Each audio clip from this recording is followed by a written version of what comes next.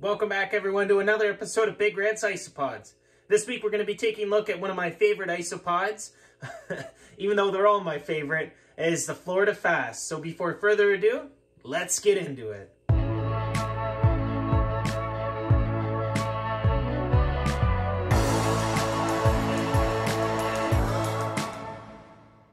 So as I said before, Florida Fast is the world's fastest isopod.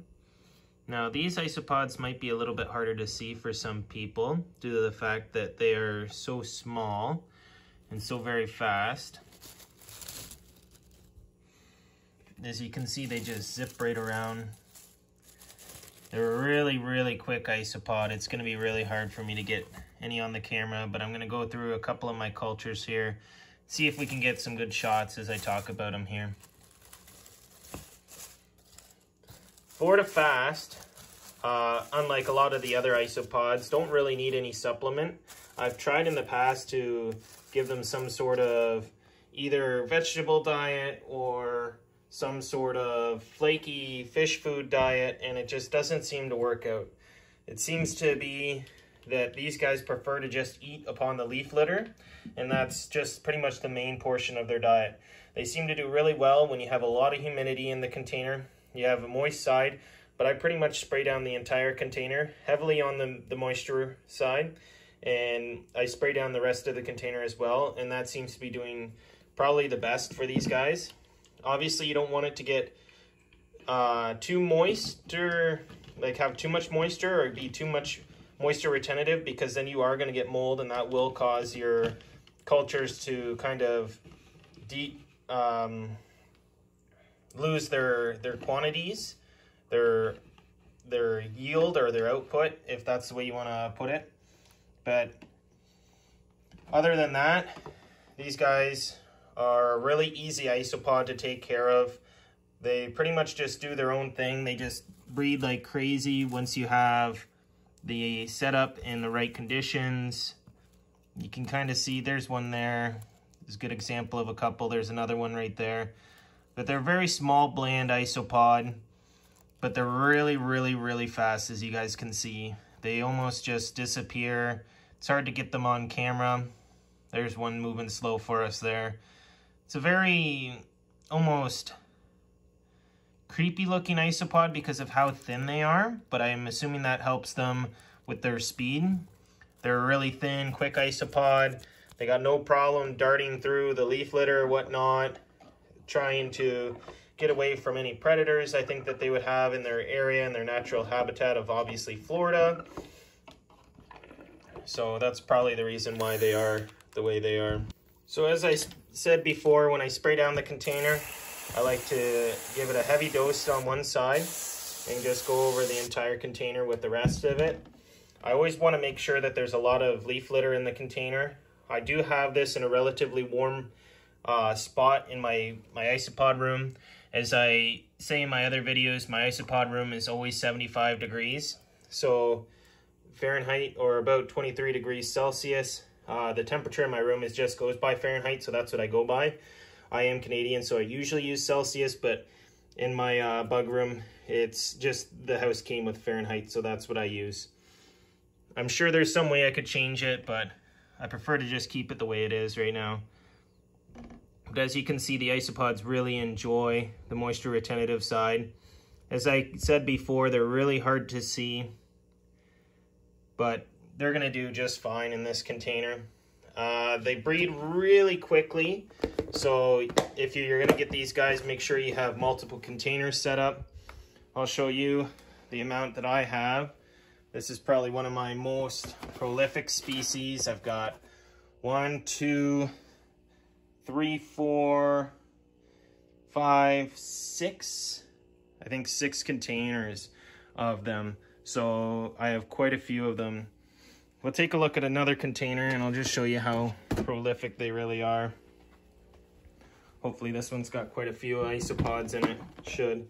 They all seem to have different quantities, but some of them are doing better than others, as you expect.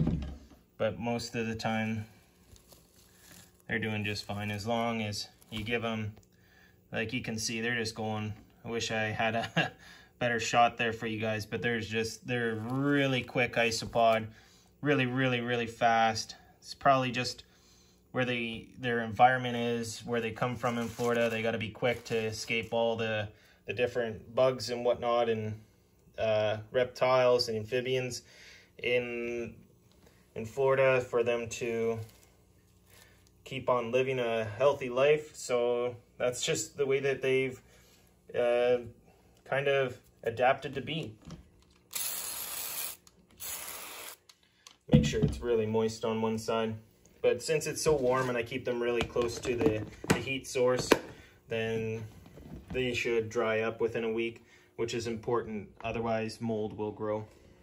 All right, that's it for this week, guys. I know it's a really quick video, but I kind of could have made this video in the past, but I chose not to for reasons where I had a lot of mold outbreaks when it comes to the Florida Fast, since they like it so moist that it's kind of hard to get that happy medium where it dries up within a week, but you still want to have the moisture retentiveness without the mold grow, because you will lose some isopods if there's mold that grows in the container. So that's one thing you always want to watch out for whenever you're dealing with isopods that need a lot of moisture. I mean, everybody's household is going to be different. Some places in the world you have a lot of moisture, so you don't have to spray that often. Other places you don't have a lot of moisture, so you're always going to have to try to figure these things out on your own. There's no specific number that I could give you, or anybody else who keeps isopods can give you, to make sure that it's perfect. You kind of just got to play as you go. Then that's just how isopods are when you're keeping them. And I think that a lot of people that keep any sort of reptiles or spiders or amphibians or any sort of animals know that just because there's a certain way that you're supposed to do it doesn't mean that's always going to work for you. So for these guys, I would suggest to have a lot of moisture in them, but not too much where it's going to mold out. You want to be able to, for them to live a happy life like they're supposed to, so that they can breed well. You're going to want to have a lot of leaf litter, like I mentioned in one of my other videos about the most important thing about keeping isopods. They're not going to need that much soil, in my opinion. They are going to need soil for their monkai, so that the monkai have something to eat on. But the adults are really going to be running around, running through the leaf litter and munching away at that. You don't need a lot of protein for these guys. Every once in a while, you might want to give them a little bit of protein or a little bit of vegetable. I do that once about every month to 2 months. I give them a little bit. But most of the time it just molds and the springtails end up eating away at it. So it's not really too important when it comes to these isopods. Another reason why it took me a while to get this video up is because I wasn't too sure if I was doing it right, and I wanted to make sure that it was proper before I did this video. I don't like to do these care guides if I'm not 100% sure that this is the way that I found is best to keep these isopods. And just because I found it to be the best way doesn't mean that that is 100% the best way. It's just what works for me and what I hope works for you guys.